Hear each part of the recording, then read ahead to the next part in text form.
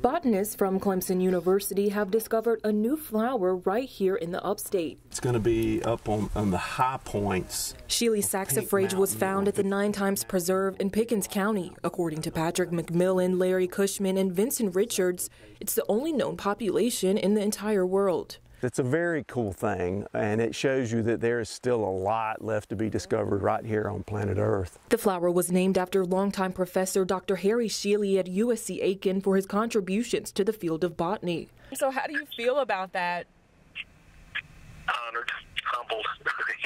It was really Patrick McMillan who found the plant, and it was Patrick who gave it to Larry to determine what it was and do all the research on it. So that's really where it came from. I had an influence in both lives, so I guess they decided that's why they should do it. So they named this little plant.